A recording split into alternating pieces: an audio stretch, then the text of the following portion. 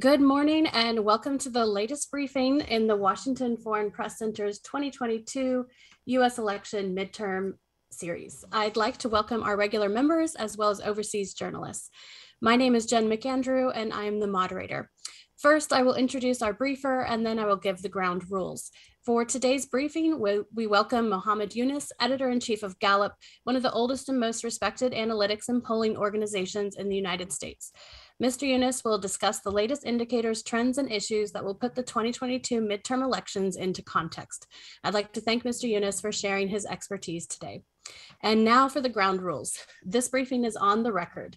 The briefer is an independent expert, and the views expressed by briefers not affiliated with the Department of State are their own and do not necessarily reflect those of the Department of State or the U.S. government.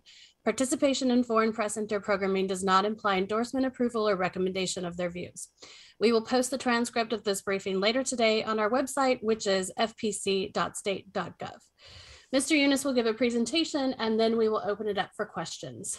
If you'd like to ask a question, you can use the raise hand button. If you are called on, we will ask you to unmute yourself to ask your question. Please keep your question concise as we'd like to get to as many as possible today. Once you're finished asking your question, please remember to mute yourself again. Participants can also submit a question using the chat feature, and we'll take a few advanced submitted questions as well. Today's briefing will conclude at 11 a.m. and due to limited time, we will not be able to get to all the questions today. And with that, I will pass it over to Mr. Yunus. Over to you. Okay, thank you, Ms. McAndrew, and thank you to everybody joining us today. I'm Mohammed Yunus, the editor-in-chief at Gallup. Gallup was established in 1935 here in the United States by Dr. George Gallup, who is famous for figuring out a new way to sample respondents in a poll to project results across a larger population. People tend to think of us when it comes to elections, but we actually haven't done a lot of forecasting of elections in several electoral cycles now. We can talk about why later. Our focus is really to try to understand how American society is changing over the longer term on kind of the key issues and dimensions of what Americans care about and really what drives their decision-making processes, whether it's in voting or in the economy and the kind of job they want, et cetera.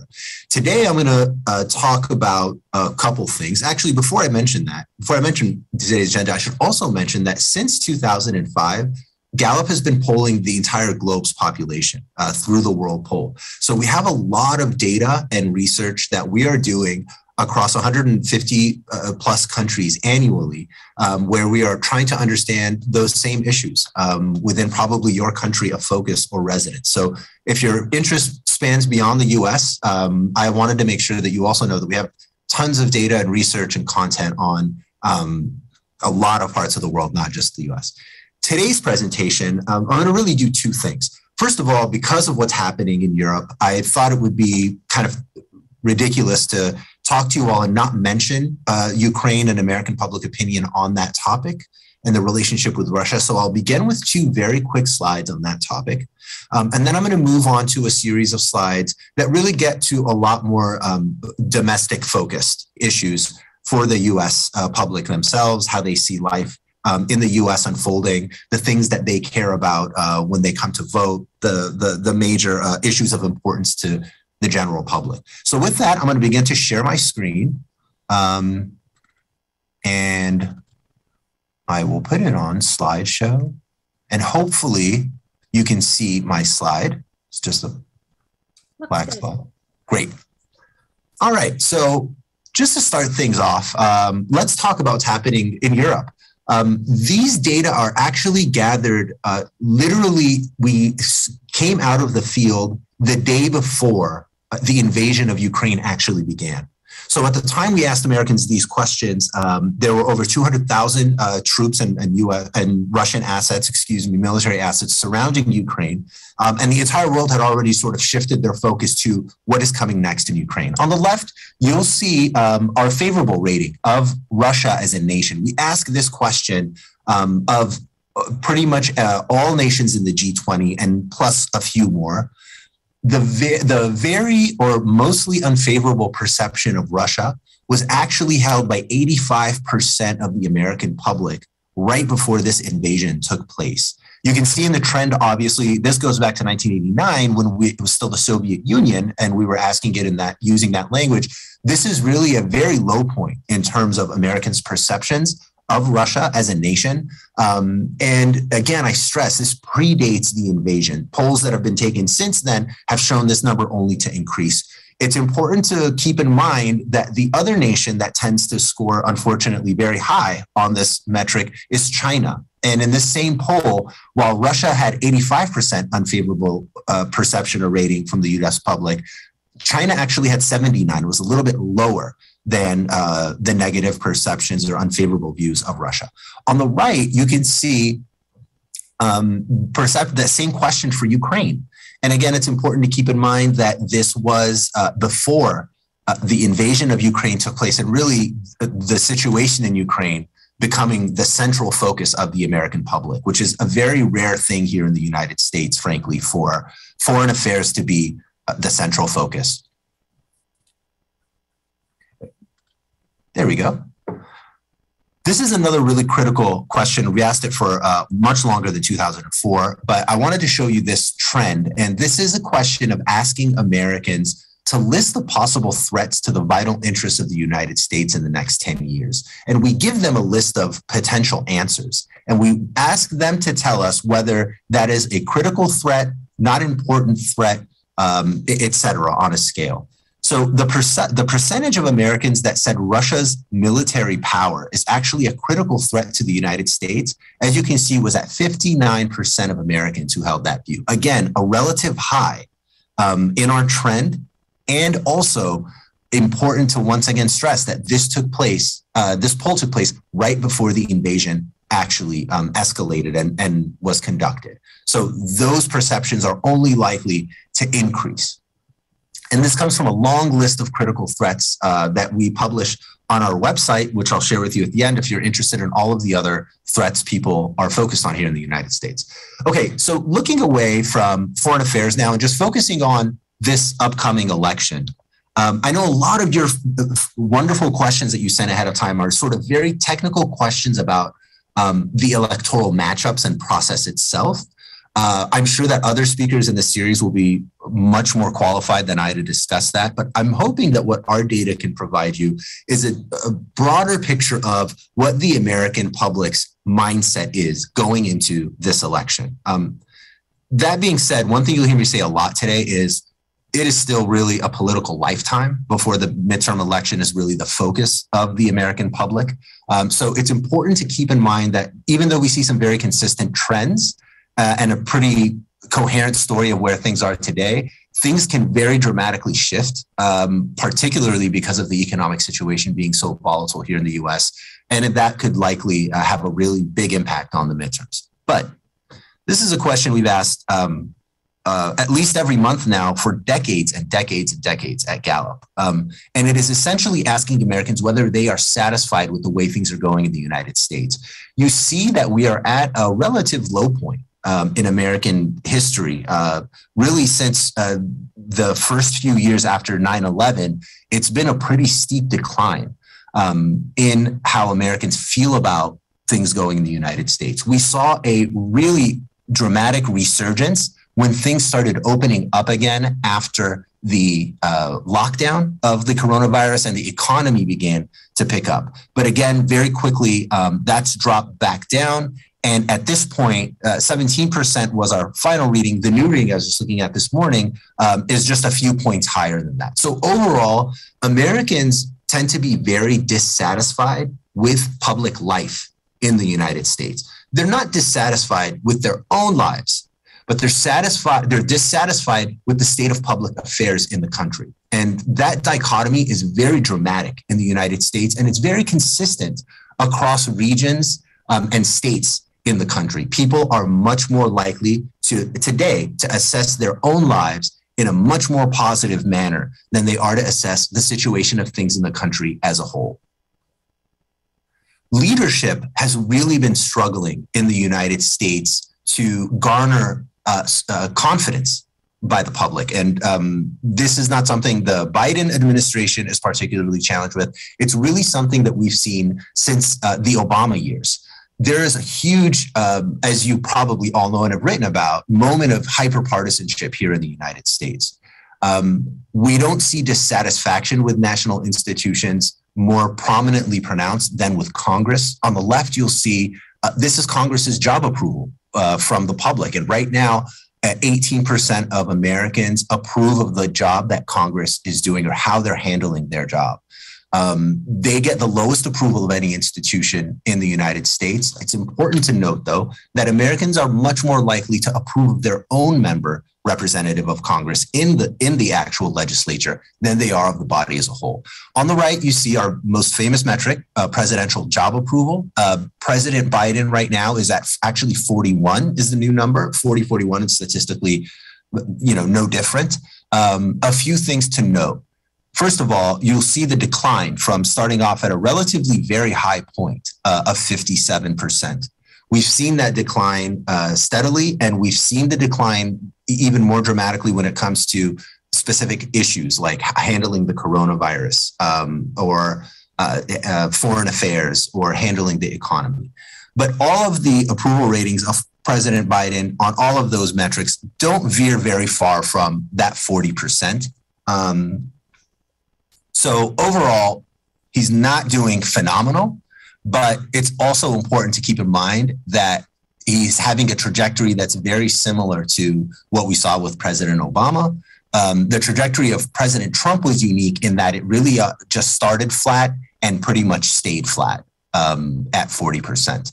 But the political polarization among respondents, that is, Democrats being more likely to say he's doing a good job versus Republicans being more likely to say he's doing a bad job, is just as pronounced today as it was in the height of the partisan moments of the Trump years. So that's something that, even though the rhetoric has changed, that political division in terms of at least people assessing the president's job hasn't changed a lot. The economy is always the most important issue in any election in the United States. It's been sort of one of the mainstays of American political research. It's been a consistent finding now for generations. When you ask Americans, what's most likely to influence you in the vote, it's always the economy, terrorism, and national security. And these days, it tends to be response, obviously, to the pandemic and public health concerns. But let's look at the economy. Here on the left is our economic confidence index, and it's based on two questions, basically assessing the situation today economically in the United States and where people think things are going. What's really fascinating about these two numbers next to each other is, despite the fact that most Americans are saying now is a good time to find a job, and unemployment is actually at a generational low in the United States, people's economic confidence is still in the negative. It is improving a bit, but certainly the latest events that we see in Europe and all of the economic reactions to that and the potential impact on gas prices are not likely to drive this number up very high in the next immediate, several months or the immediate future. So we're at a very unique conundrum right now in the American economic psyche, where unemployment is very low, and that tends to be a huge focus of the American public. I should obviously remind you all that the largest employer in the United States is the private sector. So the state of the private sector is really a very important litmus for how strong the economy is going, at least from the perspective of workers. So things are going great for workers. Everyone is understaffed. Every major business in the United States now is hiring. People are are more likely to change jobs because of opportunities than they have in generations. But when you look at the overall economy, people have a lot of concerns. And those concerns primarily focus on inflation. So this is a question on the left where we ask Americans to name the most important problem facing the country. And they can say anything. They can say Mickey Mouse.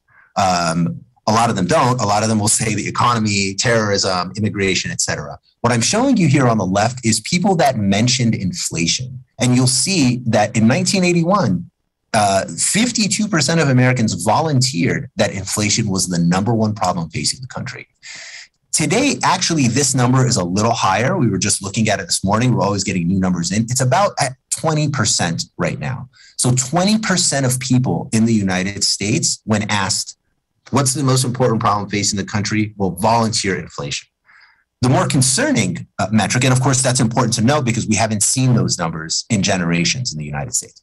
But the more important metric is this one on the left. And that question is essentially asking Americans to project over the next 6 months whether they think inflation will go up a lot, to a little, will stay the same, or go down. And what you see here is 8 in 10 Americans are saying that they expect inflation to go up a lot to a little. Again, these numbers predate the invasion of Ukraine. They predate the American public's focus now on energy prices and the impact of the conflict on Americans' own pocketbooks. Obviously, nothing compared to what other nations are experiencing as an impact. But when we think about the election here in the United States domestically, this is the mindset that you're dealing with if you're a leader facing election. Here's just a sample. And again, of course, we can hopefully share these slides with everybody. Here's a sample of what people mentioned as the most important problem. Again, I mentioned that this number is now closer to 20. But I wanted to show you this. Excuse me. Oops. Oh, no. Okay. Pretend you didn't see that. I wanted to show you this. The government and poor leadership. This has actually been the most frequently volunteered answer from Americans for the past 8 years. When you ask Americans what is the number one problem facing the country, the number one thing they've been most likely to mention and over the past few years, and it's not a Trump factor, it predates Trump, is poor government and poor leadership. In fact, Americans are so negative on national politics that when we asked Americans what makes you proud to be an American, and we listed a series of things like diversity in the country, the strength of the US economy, freedom in society, the American political system actually came in at last. 60% of Americans said that the way American politics is conducted does not make them proud to be an American. And that's a really important thing to keep in mind in terms of what kind of narratives voters are likely to find appealing when it comes time to vote and hold leadership accountable. But again, it's important to stress, Americans are much more positive on their local lives, personal situation, and even their local government. So most Americans have positive views of their state governor, their mayor.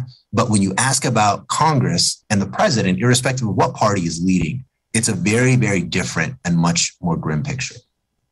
So I mentioned the economy. The other thing that's really happening now in the United States, and it's of historic importance and of political relevance to the election, is the perceptions on race relations. Obviously, since 2020, and a big part of, in my personal analysis, why the George Floyd case became such a focus is because America was in lockdown. And more importantly than that, professional sports were not in operation in the United States. If you've been to the United States, you know that like most countries, most people are focused on their favorite sports team and less focused on politics as much as their lives can allow them to.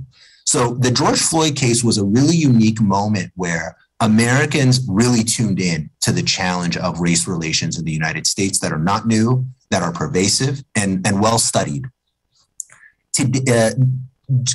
Just after that, 57% of Americans said that the relationship between Black and white Americans was actually bad or very bad. So most Americans are actually describing current race relations as bad. It's important to keep in mind that this trend goes further, much back than 2001. But despite all of the progress that's been made in many facets of life, whether symbolic or economic and real and grassroots, the perception that race relations is a challenge for the country has really not been higher in modern times. When you ask Black Americans this same question, these data look even more negative. And voting is really relevant to this. So one of the questions that are not on these slides that I wanted to share with you is a question we asked in September of 2020 as Americans were preparing to vote. And that question was asking about whether there were any problems where the respondent lives, where the person answering the survey lives, with eligible voters not being able to cast a vote. So that means somebody that should be allowed to vote somehow was not able to vote because of a technicality, or maybe they didn't know where to go to vote, or maybe they were told you can't vote in this location. So we asked, is this a major problem? Is it a minor problem, or not a problem at all in your community? What's really shocking, I think, to those of us who are focused on race relations and voting and political rights in the United States, 37% of white Americans said that eligible voters not being able to vote was a major problem in their community. Again, 37%. That response rate for non-white Americans is 67%. So you have 7 in 10 non-white Americans that are saying that where they live, there are people from their perceptions that are eligible to vote, but not able to vote. And you're going to hear a lot about voter registration ID laws in the lead up to this election. And it's been a longstanding issue I'm sure that many of you have focused on.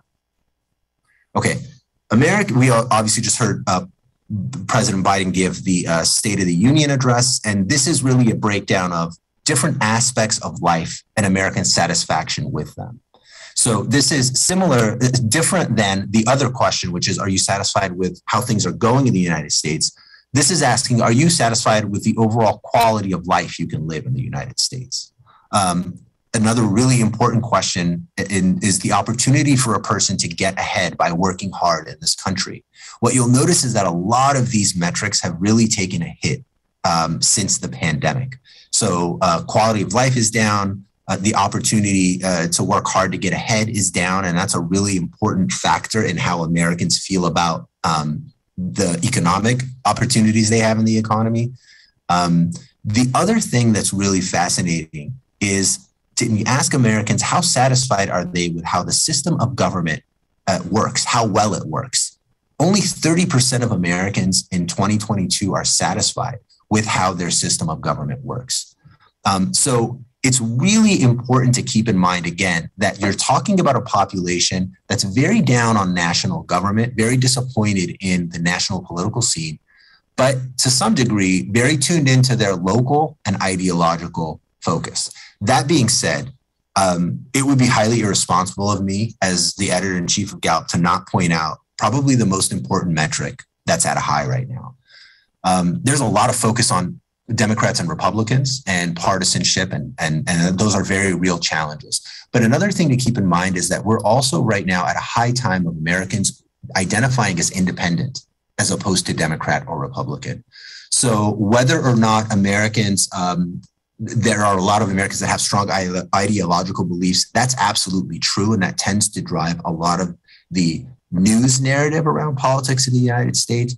But 4 in 10 Americans actually identify as independents, and that number outweighs the ideologues on either side. The other thing to keep in mind as the economy bears down on people's thinking here is the satisfaction with the way income and wealth are distributed in the United States. Income disparity has become a major focus of particularly, of course, the Democratic Party. But today, 30% of Americans say that they're actually satisfied with how income is distributed across the United States. It's not all Democrat and Republican, though. One of the really big changes we've seen during the Trump years was Republicans souring on things they were usually very positive about, like, for example, big business. Today, Republicans are more negative on big business than Democrats are. On the right, you'll see a lot of other policy areas and a lot of really important topics. Obviously, not enough time to go through all of them, but I hope that you all can get a chance to take a closer look at these and focus in on the topics of your focus. I wanted to end my last slide with just an overall question we ask everywhere in the world. And that's how confident people are in the transparency of elections in their country.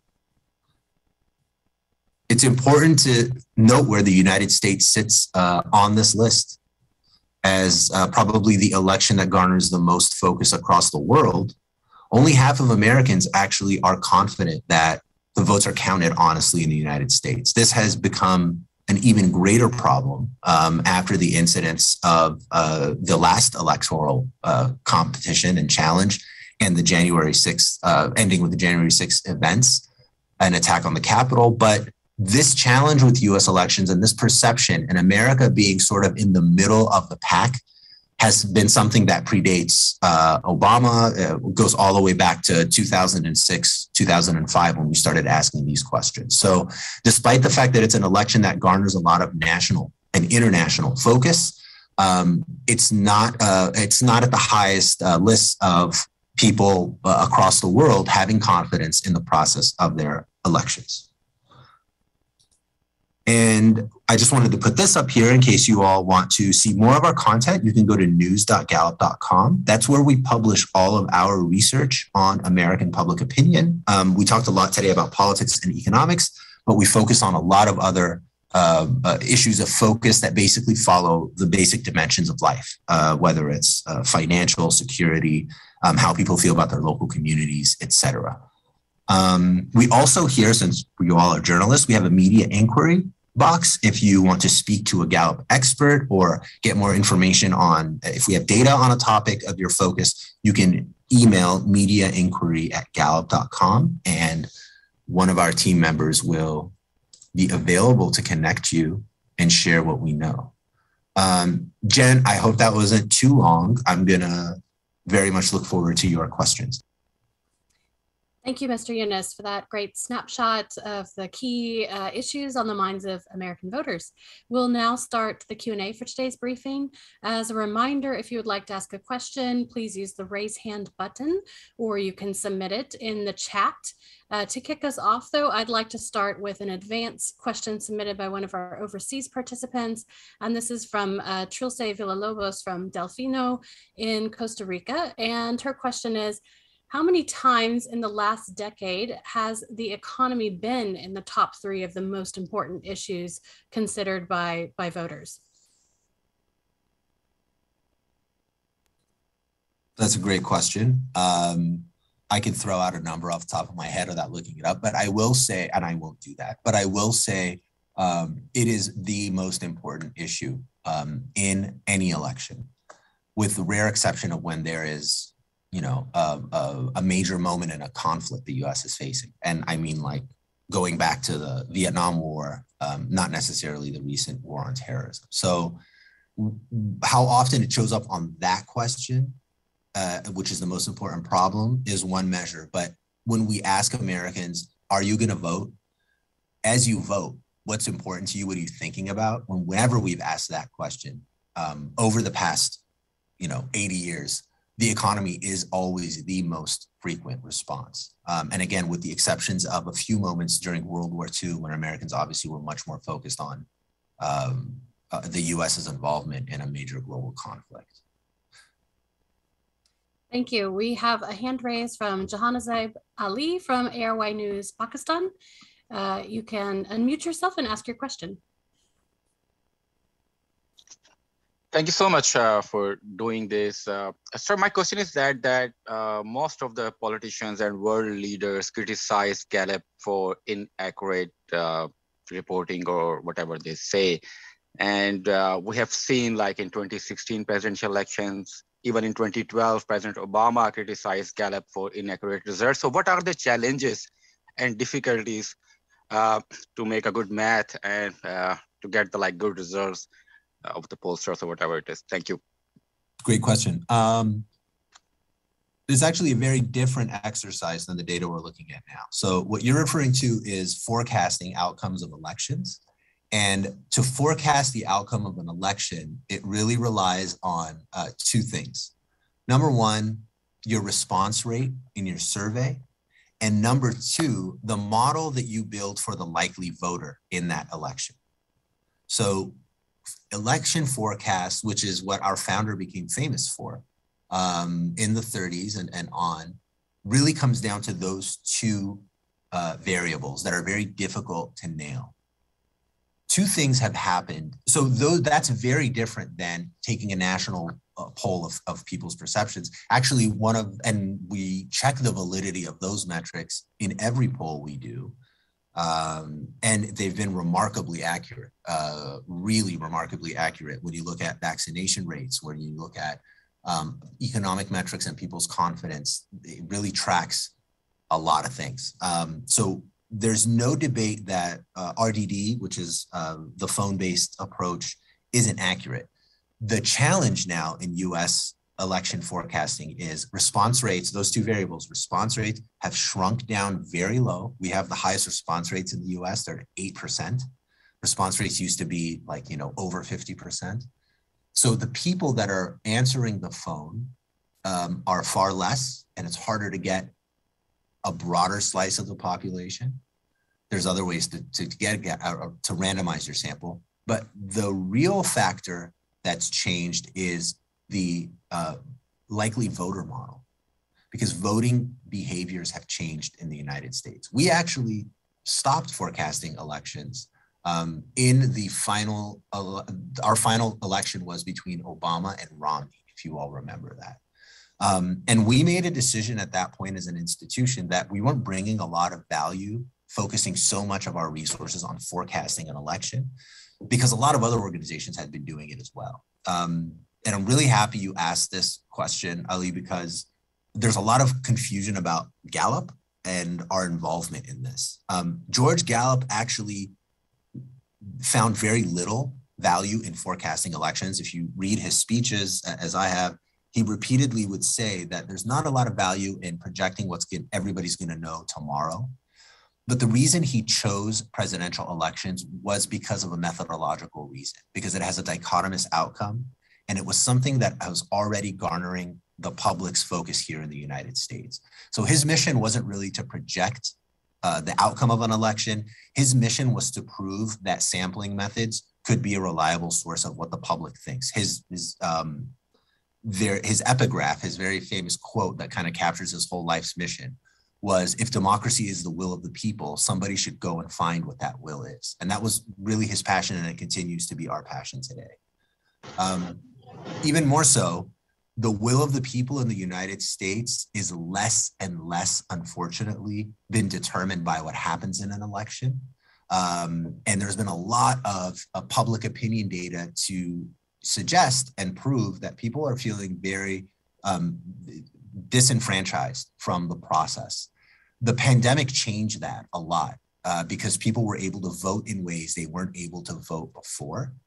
And that's why we saw a record high of participation in the election itself. So again, for those organizations that are still forecasting elections, the last election was probably one of the most difficult to do, because that likely voter model, there were so many question marks about who was going to turn out to vote than what would usually happen in a traditional setting. Can I ask one more question, please? Sure. Sir, so this is a different world we are living right now. There's a different crowd on social media and different crowd when you call people at the house, and people are not using landlines now, less people who are using a landline. So how every single survey is legitimate? I mean, because there are different crowds on the social media. I mean, if you go for the Twitter, or Facebook, or Instagram, so I mean, how you make it legitimate? Yeah, that this is going to happen and this is a real survey. Because I have an example in Pakistan. Like, I have seen your Gallup survey about the Prime Minister Imran Khan. It was so good, but in reality, there's a different story. So okay, Ali, let me stop you there. First of all, just to be clear, since we are on the record, I have to say Gallup Pakistan is actually not Gallup, and there's litigation dealing with that issue. We don't ask about Imran Khan. We ask about the leadership of Pakistan.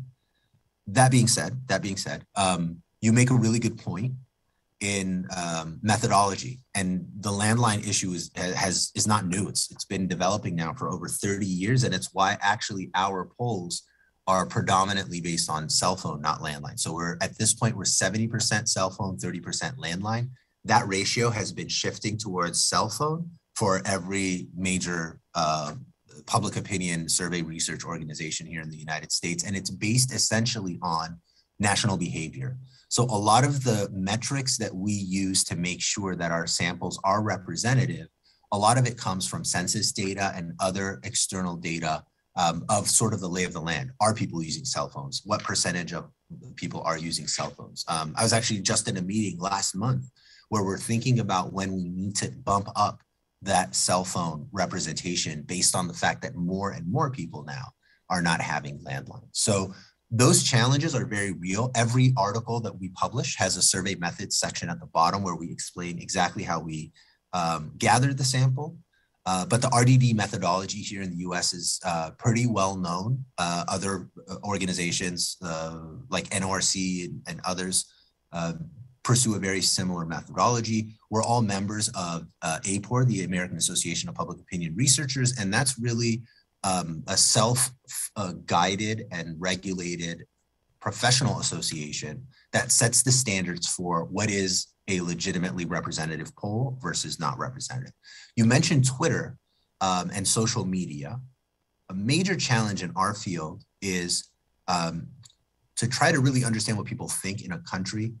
It's very easy to hear the loudest voices, and the loudest of the loudest voices always tend to pop up on social media. So taking a poll of social media users is very useful to understand what perhaps those people on that platform think, but to project their experiences, attitudes, et cetera, to the general public is very inadvisable because they tend to be a certain kind of a person. And it's essentially an opt-in self-selection kind of a situation. So you raised really great points. And I encourage all of you as reporters, honestly, there's a lot of really bad data out there, more than ever before. Please always ask for an organization to send you their methodology information. And if they don't publish it already on what they're creating, it's probably not really well done work from my personal experience. Thank you. I'm going to go to one more advanced question, and then I see we have a number of questions submitted in the chat. But the advanced question is from Julianne Schabel from Der Spiegel in Germany. Her question is, do you see in your data a significant gender gap when it comes to the most important problem facing the nation? Gosh, that's a great question. Not as big as you would think. One of the really strange conundrums, honestly, of our work on gender disparities is that there aren't a lot that come up when it comes to the metrics we are gathering, which are mostly perceptive metrics. The most variance, the largest variance between men and women really arrives when we ask about how women are treated in society. One of the questions we ask everywhere in the world is, in your society where you live, are women treated with respect in the society? Women tend to, in the US, as they do across the world, are more likely to say no in response to that question. And men are much more likely to present a more positive perception of how women are treated on many fronts than compared to women. But in terms of the most important problem, we don't see a huge sort of divergence between men and women. It's also important to keep in mind that the most important problem is an open-ended question.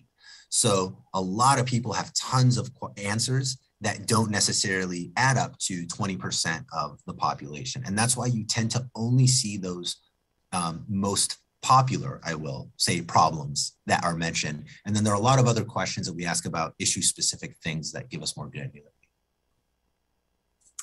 Thank you. I'll go to a couple of the questions in the chat. There's one from Ishmael Salou Koromo from Pan-African Visions in Sierra Leone. His question is, what were the factors that have caused Americans to not have confidence in the elections, even though the US has the best democratic institutions in the world? And another question from Mien Nguyen from Vietnam. Do you think the Ukraine crisis will have a big effect in the US midterms, especially with regards to turnout?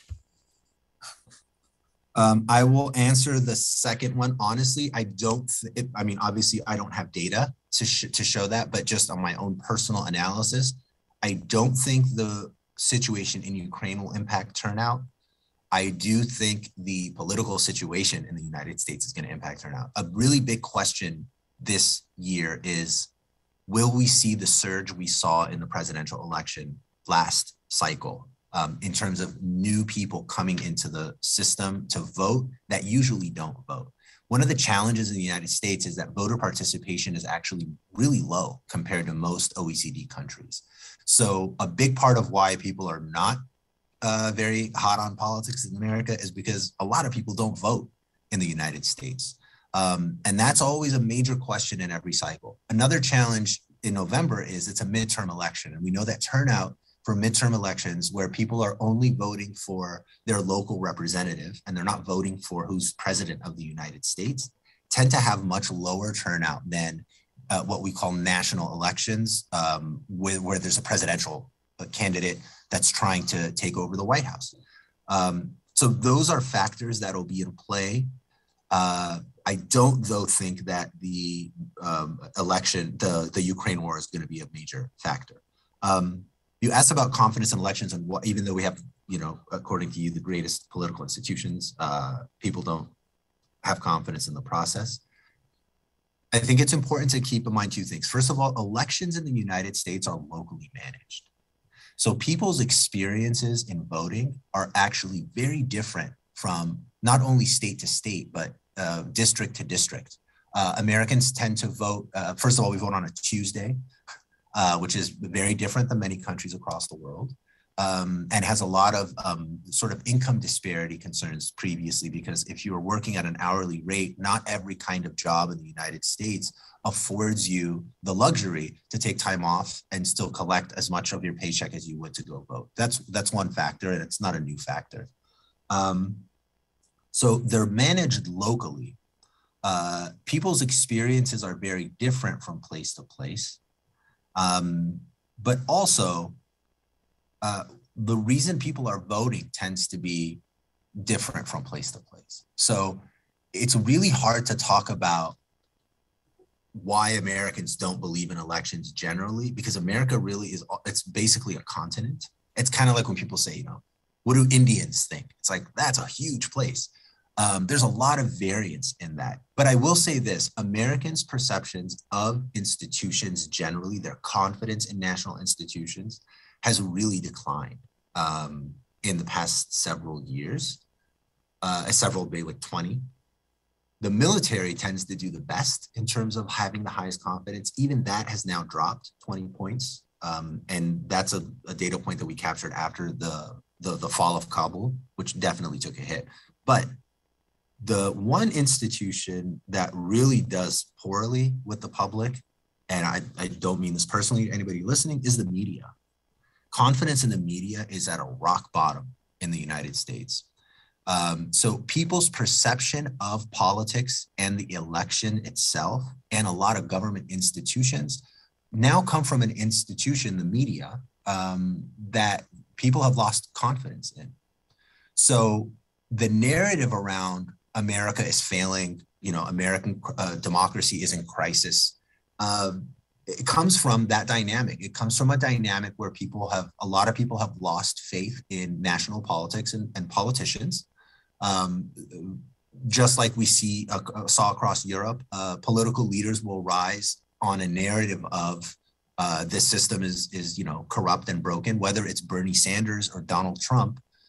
Their message is essentially the same. Their solutions are the opposite, but their message is essentially the same. The system is rigged.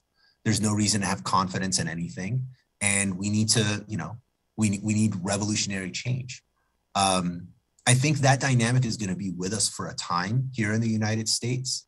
It doesn't necessarily mean that we're going to see the same kind of dynamics we saw with President Trump or other elected officials, but reform is very much in demand here in the United States. And I say that word, you haven't heard it often, because leadership in the United States, political leaders never want to talk about reforming a system that they control.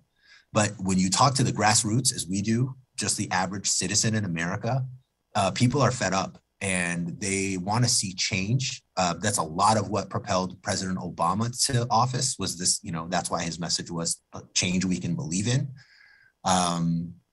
But on both sides of the aisle, people really want to see leaders doing better than that 18% congressional approval. I'll say also, and I say this, I work at Gallup, but I'm also a human being. I say this as a person named Muhammad and a person who's originally Egyptian. War tends to unite American public opinion, for good or bad. It's actually, in my personal opinion, has been for bad. And according to American public opinion, every conflict since World War II has ended up on the wrong side of American public opinion, from Vietnam through Afghanistan. So we're also in a unique moment right now, especially today after the State of the Union, where a president has really rallied a nation around a cause they agree to, with the exception of a few ideologues on the right of the Republican Party, on the far right of the Republican Party. Americans are pretty united in the seriousness of this situation in Ukraine and the importance of having a very firm response. They're also, however, united in not sending US troops into Ukraine. That's a really important factor, I think, for you as reporters around the world to keep in mind.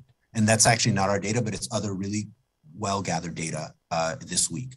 So that's one factor that you should keep in mind. There isn't any indication now that that's sort of going to drive the whole narrative around the election. I would be very surprised if it does. But that is a factor that's unfolding. But it's unfolding with a president who's not doing great in terms of his approval ratings. So at 41, 42%, Americans rallying around what needs to be done to confront what's happening in Ukraine doesn't necessarily mean support for President Biden and the Democratic Party. And that's why it doesn't automatically mean good news for the Democrats in November. Thank you. Two more questions, one from the chat and one submitted in advance. We have Claudia Kramer-Sentel from Germany. Her question is, there have now been the first primaries in Texas.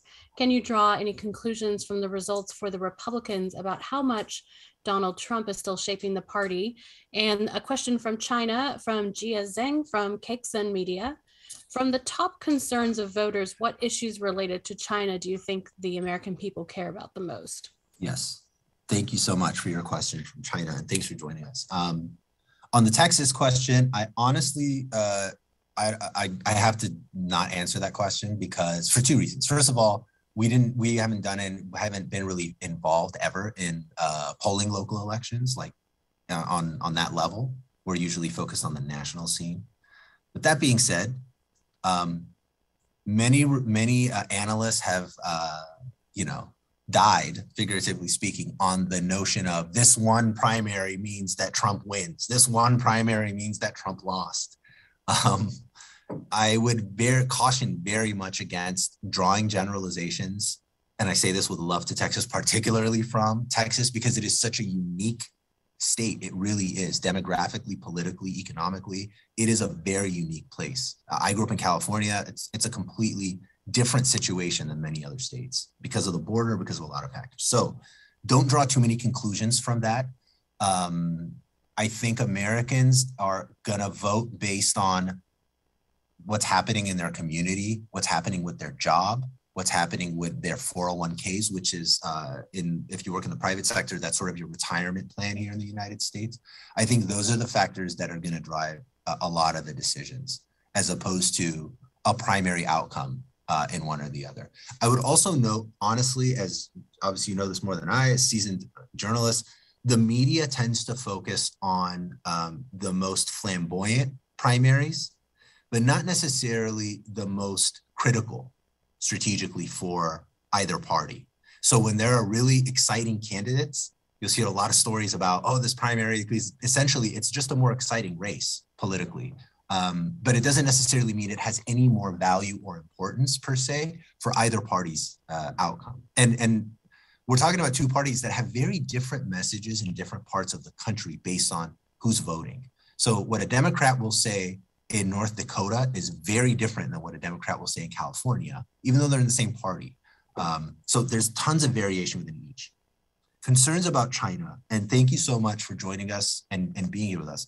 China, unfortunately, this is a very important point to make. China is perceived to be the #1 enemy of the United States from the perspective of public opinion in the United States. Last year was a high of 42% of Americans volunteered that when we ask who is the #1, enemy of the United States, 42% of Americans said China. This year, 49% of Americans said China. That's really high. That being said, I also want to stress that that doesn't necessarily mean that there's hate towards Chinese people in the US is widespread. And I have data to support that. One of the other countries we've always asked about, going back to before the 80s, is Japan. Japan had one of the most unfavorable ratings in American public opinion for a couple decades. Today, Japan's favorability rating rates at the par of or even higher than the UK, Canada, and Germany in the American public's opinion. So it's not necessarily a focus on unfavorability of people of China. It really is a concern about the policies unfolding between China and the United States. When we dig deeper, a lot of it is about cybersecurity. A lot of it is about the technological advancements taking place in China and people feeling concerned about that. Less concerned, frankly, about the military power of China. But China is absolutely in a very challenging moment in terms of public perception in the United States. Obviously, the pandemic did not help and was what brought us up to that first number of 42. But I also want to say there's been a lot of hate crimes against AAIP individuals in the United States have been on the rise. There's been a lot done to address that, but it's important for us, I think, as colleagues to always distinguish between perceptions of concerns about the policy of a nation being automatically interpreted as attitudes about the people of those nations. Thank you. We're coming to the end of our time, so I'll do one last call for questions from journalists. I do want to turn to one more question from one of our Asian participants, knowing that you are not an economist, but the question is from Dawood Suleiman from Mothership in Singapore. The question is, how long do you see the inflationary pressures lasting? And by the time of the midterms, would inflation still be a major issue for voters? Oh, man. A financial question from Singapore for a non-economist. I don't know if I can answer that. All I can point to is honestly the data we have. I think we live in the world of public opinion, and Americans certainly expect this to keep going on. Americans are not expecting inflation to get under control anytime soon. Gas prices here are astronomically high. They're higher, just speaking on a personal level, higher than I can ever remember them being. And the expectation is that they're going to continue to rise. Those are really, really critical for Americans for two reasons. Number one, the price of energy at the gas pump is not subsidized in the United States at all, and it is in many other countries across the world. And number two, America is a driving nation. It's a very spread out country. Very few Americans ride the metro or use public transportation. So the price of gas is really, really critical. Even though it's summer is coming in and it's not necessarily a heating concern, it's going to be a major focus of Americans at night when they sit down at the dinner table with their families. So you probably know more about me about the macroeconomics, but in terms of public opinion, Americans are in this mindset for a little bit of the long haul. Okay, with that, if we have no more questions, we will conclude today's briefing. Oh, do I have one follow-up? No, that's just a thank you from Singapore. You're welcome, Susan. And you have my son's name, so there you go. With that, we will conclude today's briefing. On behalf of the U.S. Department of State, I'd like to thank Mr. Yunus for speaking to the foreign press today. The next briefing in our Election 2022 series will be on fact-checking and countering misinformation with experts from two prominent U.S. fact-checking organizations, PolitiFact and factcheck.org. We look forward to seeing you all there. Thank you and good morning. Good morning.